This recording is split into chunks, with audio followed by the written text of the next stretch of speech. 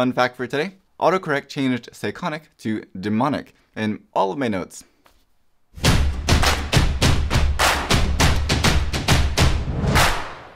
Hey, I'm Scott and welcome to my channel, and if you're new here, thank you for watching. Please do consider subscribing. We do all kinds of unboxing, tests, tutorials, reviews, anything photo and video related, so if you like the content, please also consider hitting that little bell icon when you subscribe to make sure you get notifications of new content in the future. So I've been using the Sekonic C-800 for about 2 or 3 months now, and at first I intended to do a review of it, but honestly there's really not much to actually review. It's not like there's a ton of different options or a lot of competition in the market for something like this, and what it does, and it just does it well. On top of that, if you're already deep in the development or the testing side of things, you probably already have one of these or something similar, and you know it's what you need anyway. So while I will make a separate video to show a complete walkthrough of the interface and everything that's built into here for people kind of considering which model they want to get, today's video is just going to be focused on people who are new to this. Just a little more about what it does, how it does it, and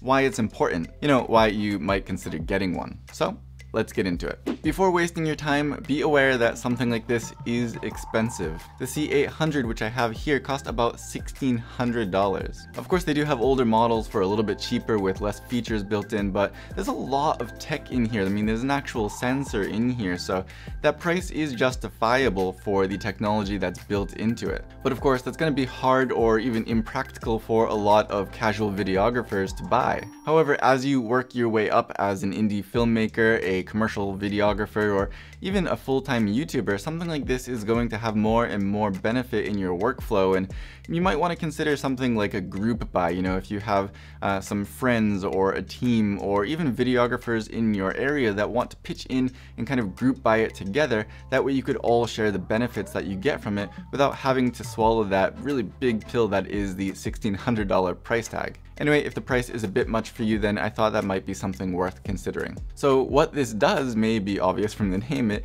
measures the quality of light from either continuous lighting or from flash. But why does that matter? The main thing that I was wondering was, while so many manufacturers will report their CRI ratings or the TLCI ratings, how much more value on top of that could this bring me? Well, what you might expect is that in terms of measuring light quality, the C-800 goes way deeper than what those manufacturers will tell you. The CRI value that most manufacturers will tell you is just the average of 8 tested colors, and none of those even represent skin tone. The C-800 will test 15 values for CRI, including the R9 red value, which is important for skin tone, but it's hard for LED lights to reproduce. An otherwise decently rated light could score terribly in that color for representing nice skin tones, and that's definitely not a light you would want to choose for an interview key light or even for your YouTube videos, even if it might be okay in some other situations. Naturally, if it's lacking some other color that's also not tested by that CRI reported by manufacturers, that's not a light you would want to use in certain situations. It's not going to be good if you come back to your client with a video of his product that doesn't look like it should. Of course, CRI as a rating overall, even with the extended 15 sample test that the C-800 does, leaves a lot of gaps in between those testing colors, so even if it scores high on that, there may be a lot missing in between, so it might not be a nice smooth full spectrum of light. Side note, this is all independent of color temperature, meaning even if you have the color temperature on your camera and your light set correctly, it still may not produce all of the colors the way they're supposed to be reproduced. This is a lot more tricky to correct for in post compared to just simple color temperature adjustments. So TLCI is another rating that's very similar to CRI in that it tests a number of color samples, but the only difference is that TLCI will test how they're reproduced by a certain collection of broadcast cameras instead of how they appear to the eye. It may more accurately represent how certain cameras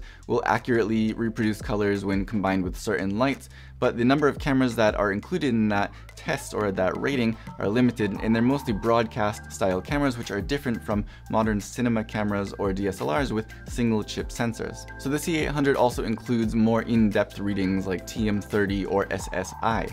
TM30, for example, tests 99 color samples instead of just the 8 or the 15 of the extended CRI, which means that even though it's not a complete smooth spectrum testing, If it's tested well in those 99 samples, there's a much higher chance that means that your light overall is going to be putting out a full, smooth, nice spectrum of light. SSI, on the other hand, will actually mathematically report how accurately the curve of the spectrum of your light matches a theoretically perfect source like the sun. So instead of telling you how accurately it reproduces a limited number of sample colors, it will tell you how close to perfect that light actually is. And that's why it's quickly becoming one of the more popular ways of testing the quality of a light's output.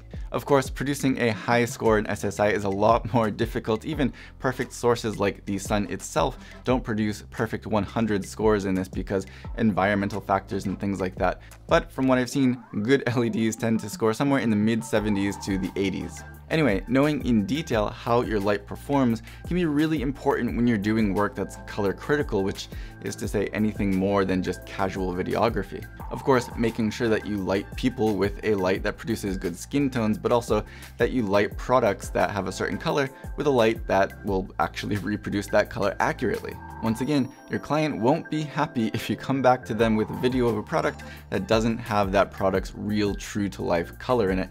And if you take that into post and try to force those colors, it's going to be a lot more time consuming, a lot more difficult, and probably a lot less quality of a final product. Another thing that I've really loved about the C-800 is that it can tell me exactly the color temperature that my light is outputting, as well as the green or magenta shift. Whether or not it's a bicolor light, I found that in a lot of cases, the actual reading, the display of the color temperature on the light does not perfectly match what it's actually putting out. Sometimes, of course, it's definitely going to be closer than others, but when you put the light down on lower power, especially on bicolor lights or with cheaper LEDs, is where you're going to start to see differences. And I've seen differences from the actual reading to the real color temperature up to 500, 600 Kelvin, and even more in some cases.